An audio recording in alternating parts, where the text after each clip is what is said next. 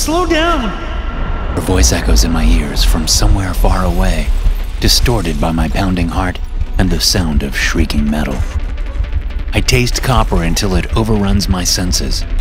The pressure in my head builds as the turn signal comes into focus. The green burns my eyes, imprinting itself into my retinas as I search the dashboard like it has answers to what happened, to where I am. The check engine light is a menacing red. Green flashes over it with the beat of my heart until I force myself to blink. It's sluggish, difficult, like my eyelids are fighting me. But the green light clears from my vision, and so does the red as I look at the front windshield. It's spiderwebbed, fractured, blown out in places, and the yellow lines of the road ahead look strange with the dying flickers of my headlights. Why is the world wrong? Why are the darkened trees hanging from the sky?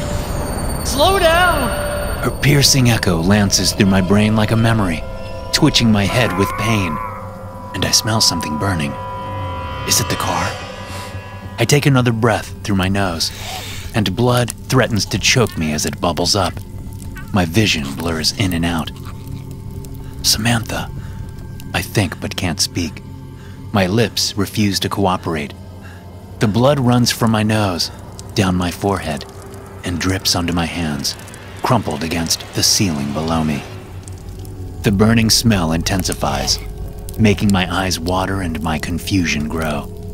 My nose has to be broken. How can I smell anything? I try to lift my arms to pull the choking seatbelt away from my chest so I can breathe easier, and it refuses to move from the ceiling. Noah.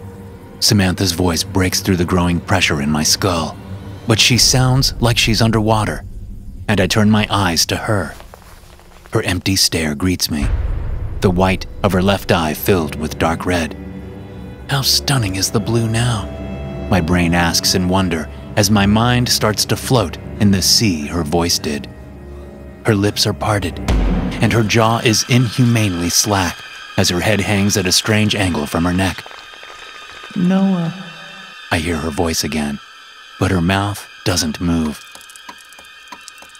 The turn signal comes back into focus, and now I hear it's punctuated by the steady dripping of the blood puddling under my wife's crimson-streaked blonde hair, running from the gash split across her temple and forehead. Samantha! Her name is the scream in my mind now, but it only comes out of my mouth as a gurgle as another sharp twinge rocks my head, swinging me slightly in the cradle of my seatbelt with the tempo of my pounding heart. I swear I can see her distorted mouth smile as my vision darkens around the edges. Slow down! She screams as tires squeal.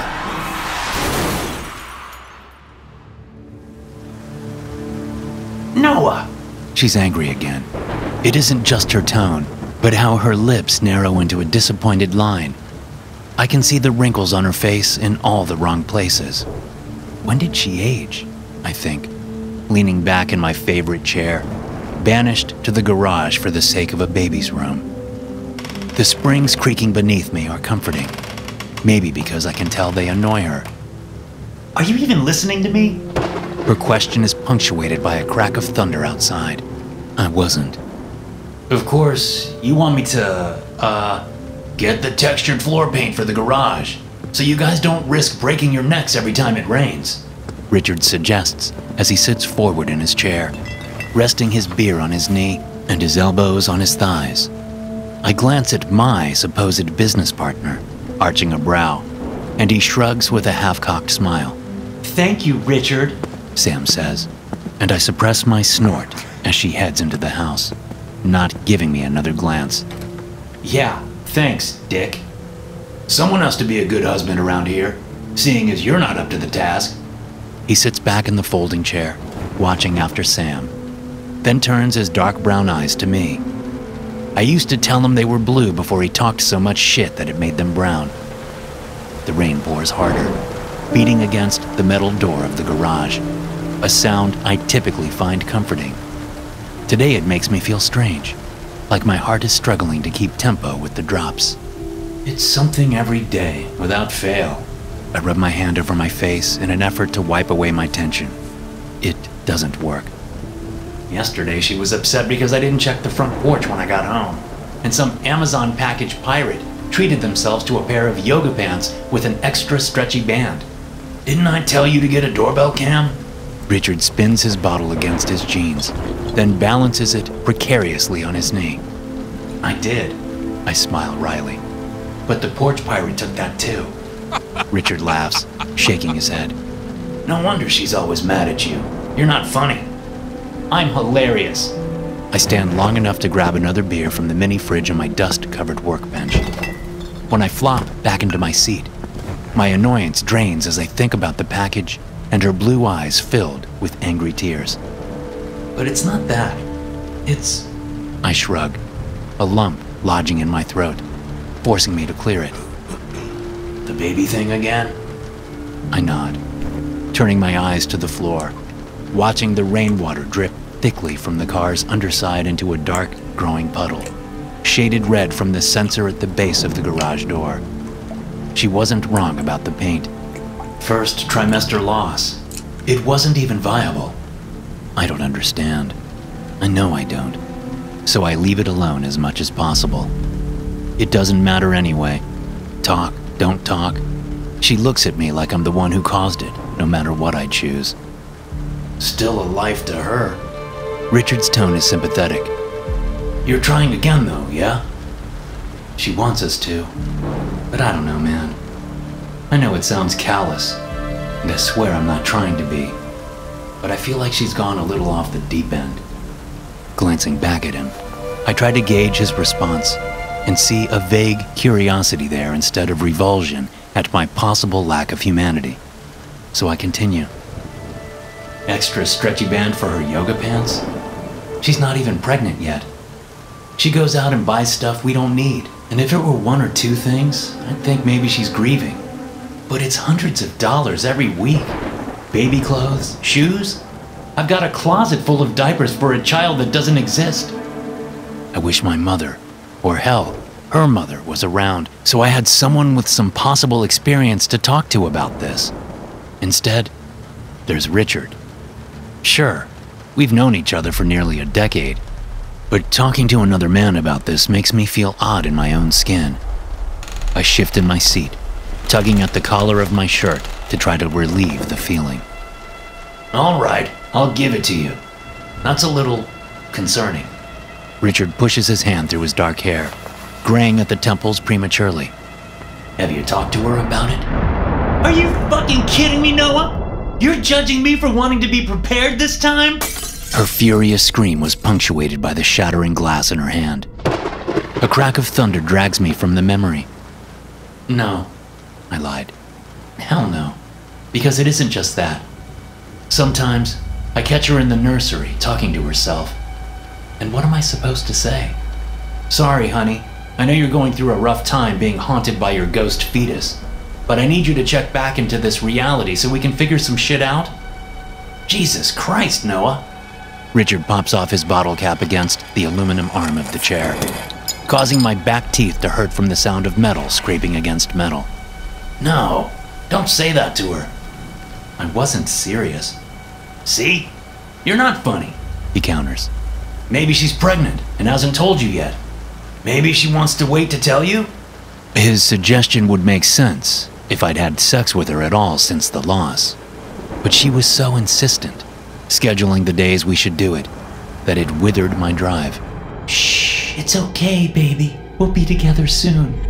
I can hear her whisper in the dark of the nursery, her hand on her stomach as she paces in front of the window, her long blonde hair covering her face.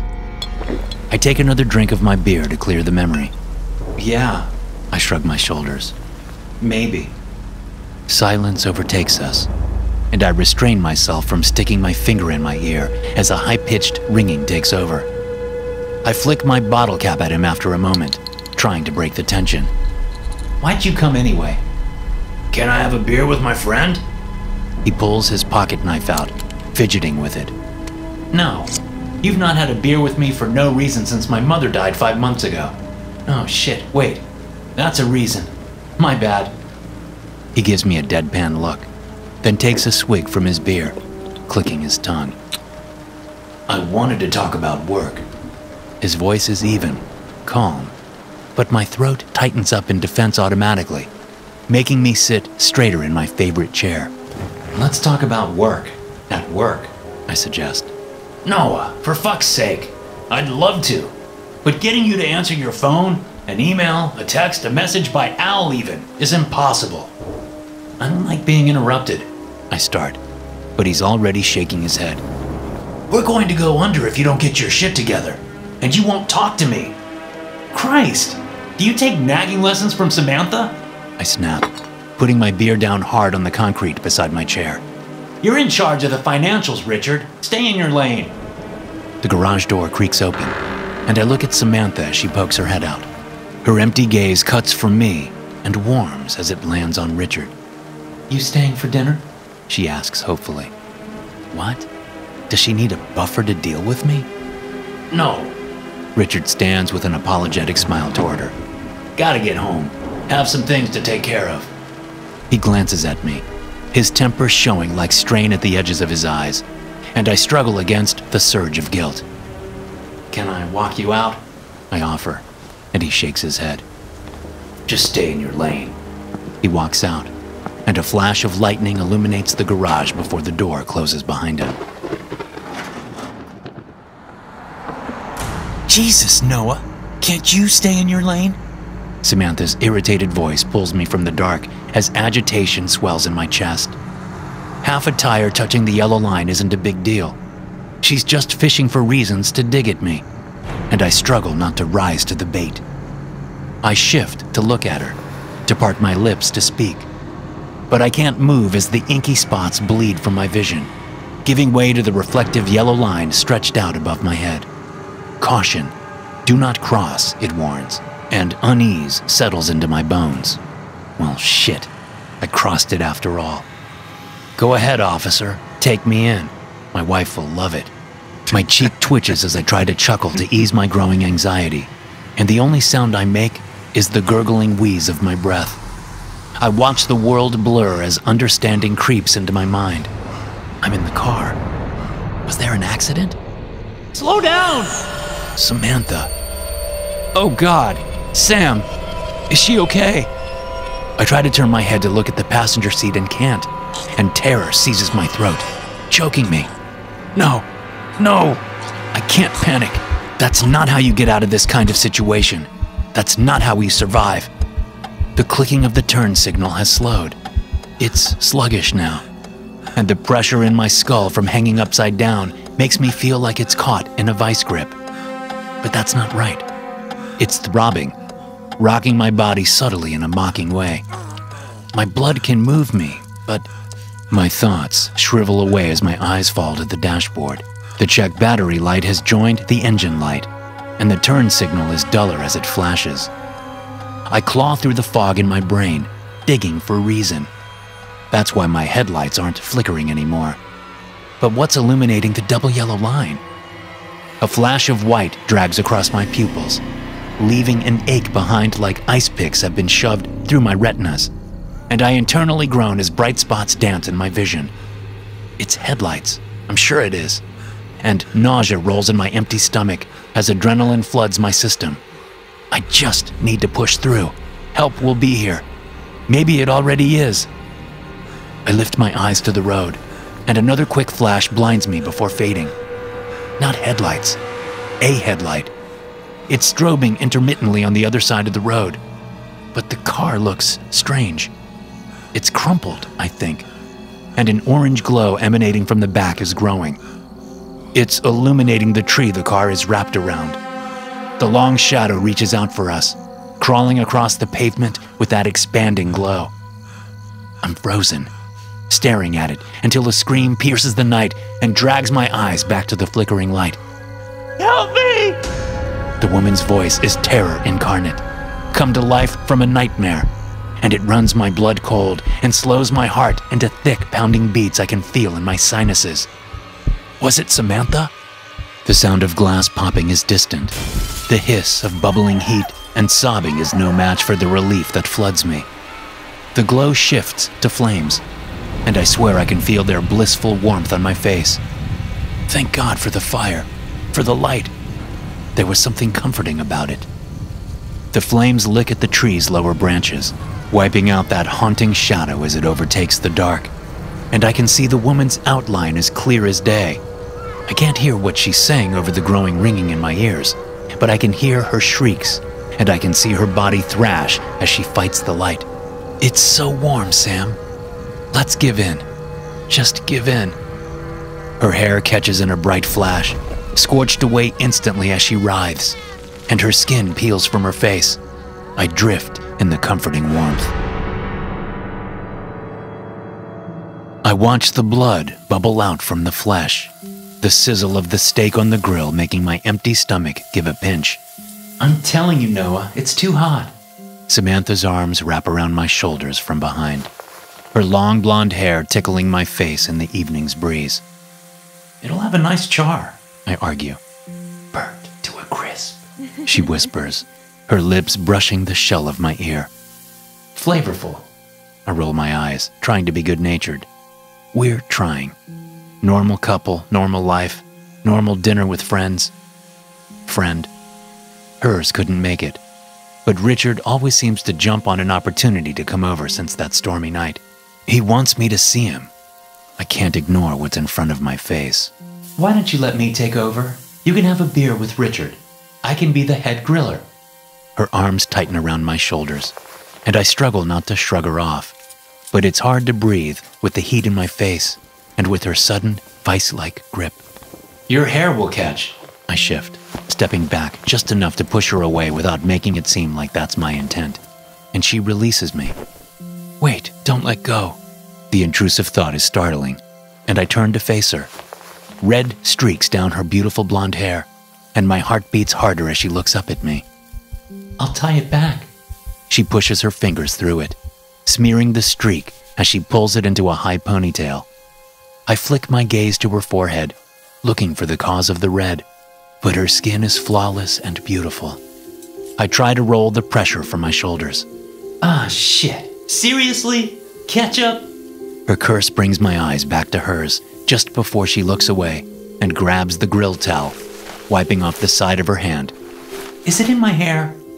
No. I lie, and her grin, so rare, so fucking beautiful, flashes to life on her face, lighting up those blue eyes. Liar. It's a statement. I can't help but grin back as she leans closer, and I feel it, that pull of tension in my stomach, the spark of heat in my heart. What's a statement? Richard's voice has her lips pausing right before they meet mine, and she turns that smile to him. The surge of irritation is instant at the intrusion, and jealousy twists with it. How often does she show him that expression? Does she show him others? I push the thought away with a slight shake of my head. I fancied up the baked beans and my hair, apparently. Do you like it?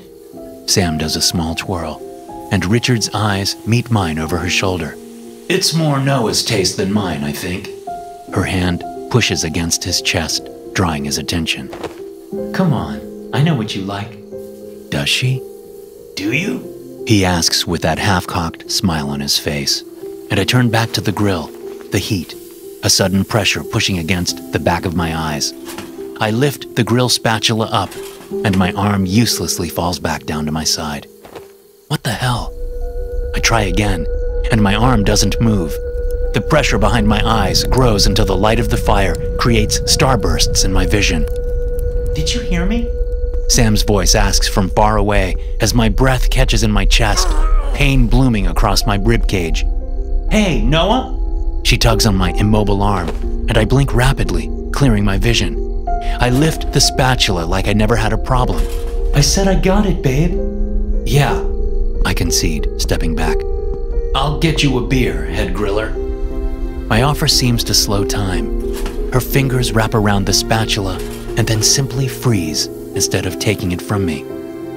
I glance down as she raises her left hand on instinct, pressing it against her lower stomach. I see it then, the flash of fear in her eyes, the way her lips part in hesitation. I'll pass on the beer. I've got that blood work in the morning and... She says in a rush, and I cut her off. And we're trying for a baby, so you don't want to risk anything. I finish for her instead, and her eyes tear up as she gives me a watery, grateful smile. Yes, Yes, she's happy because I'm finally agreeing. She's happy because she wants us to be a family. The relief that floods me is instant, and she steps forward, releasing the spatula to wrap her arms around me instead, blocking the heat from the grill. Her body is cold as I run my hands up her back, and her hair is sticky as I press my cheek to the side of her head. Cute, Richard says, and I look over at him leaning against the sliding glass door. It's spider-webbed cracked at his back, broken through in some places. He's flipping a pocket knife in his hand, and his lower face is distorted, jaw slack in an inhuman way, and I squeeze my eyes closed tightly. I can't ignore what's in front of my face. Bile leaks from my mouth as I choke, running into my left eye with a burning pain that brings me back to the car devoid of all light except for the faint outline of the red battery symbol. The flames are out down the road, and the air is frigid now. My body quakes with subtle tremors. There are no more screams. There's no more crackling of fire. All there is the sound of my gurgling breaths to fill my ears, the taste of acid and copper on my tongue, and the growing understanding of what's happening to me. My eyes water, a small gift that helps ease the burning, but there's a new sensation now making itself known. A tightness in my chest, like iron bands are strapped on my lungs, keeping them from fully expanding. I'm suffocating. Adrenaline surges through me again with the thought, and my mind sharpens. My eyes focus, and I want to scream. No, no, fucking no, I rage. Let me drift. Let me fall back into unconsciousness. Let me dream. Don't keep me here. Don't make me stay here alone. I don't want to die alone. Alone? But I'm not alone. My wife is here, and the panic wanes momentarily as my body sways with each stunted breath. Samantha. I want to see her, hold her hand, tell her we're going to be okay, that I'll get us out of this. I try again to turn my head, and again, I fail. Frustration builds, overtaking the panic completely, and a buzzing fills my head. Wait, it's not in my head. It's coming from above me, where my legs are strapped in. I move my eyes in time to catch the side of my phone screen lit up. It's on the roof of the car. I freeze as I stare down at the call from Richard, and then to the crimson puddle below it. My hands are sunken into the blood that slowly ripples as the occasional drip sounds from my right. No. The phone vibrates again, shivering the blood like a creature from hell preparing to rise, preparing to drown me. No, please. Another vibrate, and I feel the phantom sensation all over. The tingle of the vibration against my skin, the sticky cold of the blood. Were my fingers pruning trapped in that pool? Was I absorbing her death into my body? More bile froths from my mouth, but I don't care this time. Not as the missed call log flashes onto the screen, sending Richard's call to voicemail. I stare hard through the blurring pain of the liquid as my screen blinks to my background, making my heart trip in my chest, stealing my breath, giving me the sensation of wanting to cough again and again. But there she is, that blonde hair, that beautiful smile. My Samantha. A hell of a last vision to die by, and my tears flow freely, running into my hair as the screen goes dark, leaving me in that red glow one last time. She's okay. She'll be okay. In the dim light, my eyes adjust slowly as darkness creeps into the edges of my vision, and in the reflection of that black glass, I see her. That crusted, thick, streaked hair, blank eyes clouded in death, her unhinged jaw hanging to the side with the twisted angle of her neck. Noah. I can't even scream. I choke back my fury, my fingers white-knuckled on the countertop as she stands on the other side of the island. I'm sorry. She isn't crying. She doesn't sound sorry. She sounds relieved. You're sorry, I repeat, and she crosses her arms over her stomach defensively. It just happened, Noah. You shut down on me. You ignored what I was going through and buried yourself in your work. I swallow my nausea. Everyone grieves in their own way. Don't give me that shit! You weren't grieving! You weren't even here with me! Her scream explodes out from her, the rage, the hate palpable. I tighten my grip on the counter until my fingers ache. I tried. You! Samantha's voice cuts off, filling the air with thick silence, and then she laughs. You tried? That's a fucking joke! You're a joke! She pushes away from the counter, grabbing her purse. I'm moving to her before I can stop myself, clamping my hand around her upper arm. I jerk her to stop as she flinches. Are you pregnant? I sneer, and take comfort in the way the blood drains from her cheeks at the question. Her palm cracks across my face, temporarily whiting out my vision, stunning me. No, she snarls. You fucking bastard! I'm just screwing Richard in the hopes of getting pregnant. Tinnitus fills my ears as I raise my fist, and I don't feel it when I hit her. I don't hear her shout as she stumbles, tripping over her own 2 feet, but I see her mouth move, and I see how pretty her blue eyes are as they fill with tears, and how quickly her left eye fills with blood as her temple slams against the edge of the countertop, and the sharp edge splits the skin on her forehead wide. Noah, let me go! Samantha yanks her arm from my grip, and I release her instantly, blinking rapidly to clear the violent vision from my eyes. Sam, don't do this. I plead, and she shakes her head. You did this! She backs up into the garage, adjusting her purse on her shoulder. You can't go! I gasp out, moving after her. Samantha, you can't take the car. It's my car! My legs are so heavy. I'll call an Uber then. Please, It's 3 in the morning. let me take you wherever you want to go. I won't say a word. I won't. Just, I have to know you're safe. I slip near the driver's side door, nearly falling, and she gives me a tired look. I won't be. Please? I beg. Fine, but I don't want to talk about this. Her agreement jolts my heart, and I climb into the driver's seat, hitting the garage door opener. I won't say a word, I swear as I pull out into the dark, flicking on my headlights, and she clicks her seatbelt into place, tugging at the strap that's always been too high up on her neck. I'm so sorry. Sam, I'm so sorry. Another jolt has me doubling over as I dig my fingers into my chest, and I hear someone speaking from far away. He sounds so familiar. Noah, slow down! She snaps at me, closing her fingers around the oh shit handle above the door. I press my foot harder on the brake as we take the curve too fast. Panic seizes me as the car doesn't slow. I'm trying! I try to grip the wheel with both hands, but my body jolts again, seizing my breath in my lungs as a blinding light fills my vision. Noah, there's a car! Noah!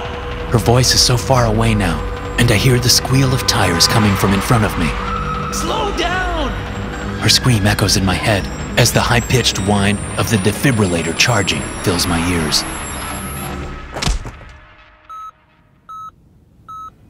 Fingers brush my cheeks, pulling at my skin gently, and my eyelids open to the too bright room. There are white ceiling tiles above a blurred amalgamation with lights that suddenly dim as a switch clicks to my left. A figure skulks forward before leaning over me.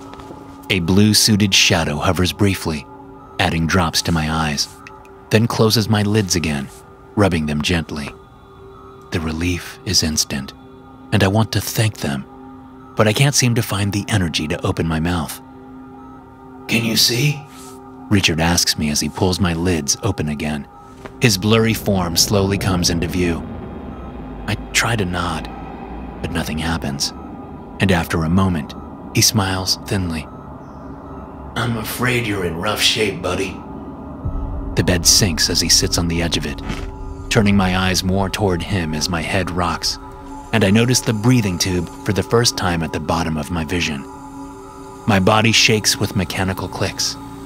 With a whoosh of air, the oxygen is forced into my lungs, aggressively expanding my chest, then decompressing it. Why can't I feel it moving?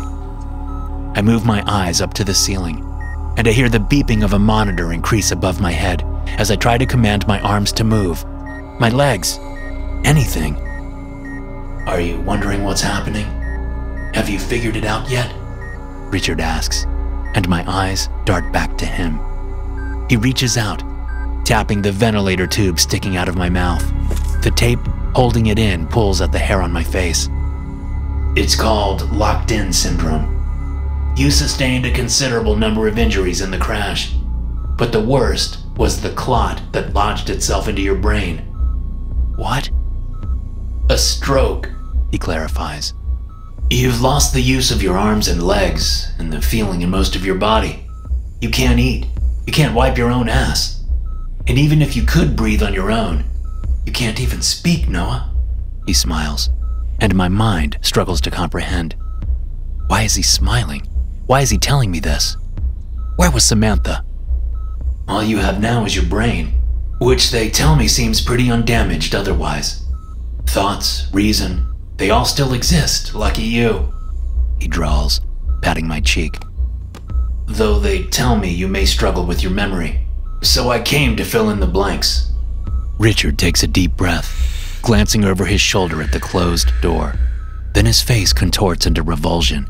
The anger straining the corner of his eyes shows the silent, feral snarl twisting his lips as he lowers his voice, leaning closer. She wouldn't just leave you, he hisses in my face. I've been trying for 2 months to get her to see how much better her life would be if she just left you for me, but she refused. She wouldn't even go out with me until you two gave it another shot. The fight comes back like a wave. My aching hands, her confession that she didn't think she loved me anymore.